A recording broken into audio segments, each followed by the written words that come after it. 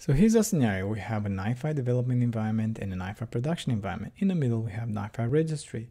How can we enable these environments to exchange flow files and then being reviewed and imported in production? Let's go ahead and demonstrate how we can make this happen.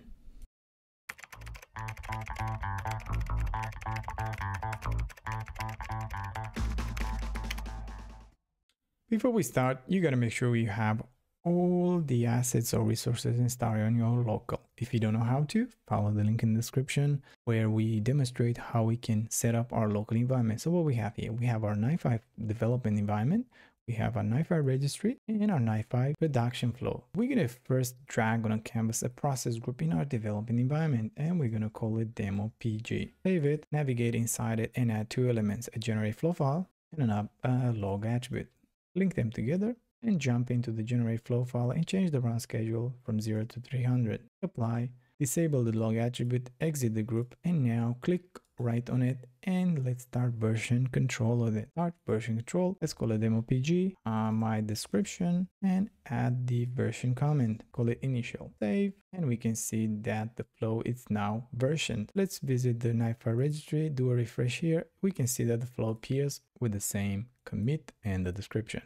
Let's go ahead in production now, assuming that we're happy with what we've done so far. And let's import it. The way you do it, you drag on a canvas the process group. And now instead of using a template, you want to use import from registry. So right now you see out of the box, we get the demo bucket and the flow name. Click on the version you want to import. In our case, is the single one, which is the initial, and import.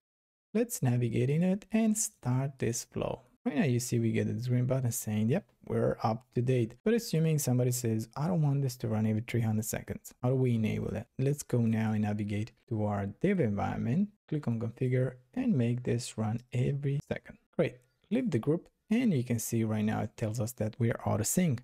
We have local changes that are not committed. So how do we commit them to the registry? Commit local changes and give the version comment.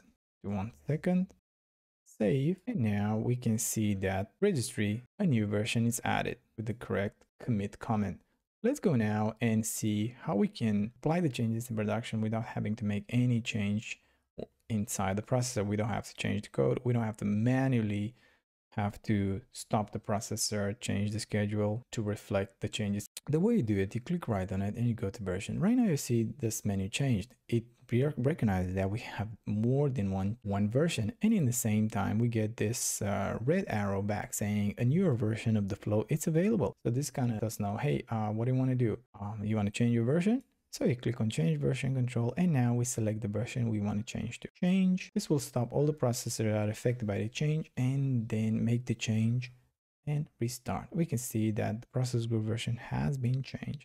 And if we look here, it's starting to generate multiple flow files every second because the schedule changed. All this action that we did in the front end can be done programmatically, and we demonstrated that in the past tutorial.